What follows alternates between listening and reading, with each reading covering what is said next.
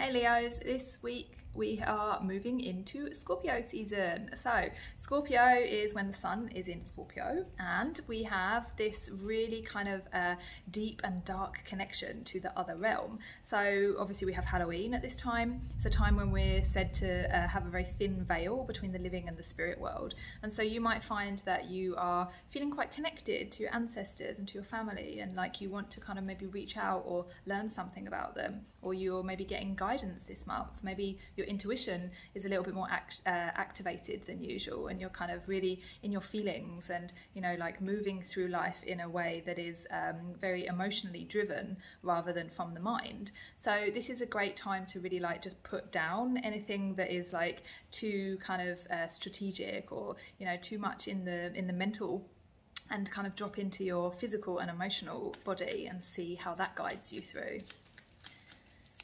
So your cards for Scorpio season are the Devil and the Three of Cups.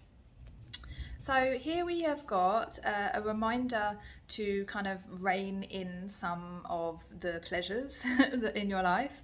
Not too much, because obviously we need pleasure in life, but to make sure that the pleasures that you are having are healthy. Make sure that you're not kind of having too much escapism, or really kind of having too much in the way of excess. You know, it's a really important time for you to kind of know your boundaries and know your limits and know what you are doing, you know, and why, you know, what's in the best interest for you and what's going to be healthy for you, what's going to actually put you on the path towards your highest good. So guys, have a lovely one. If you want a reading, there are links below. Otherwise, subscribe, and I'll see you next time.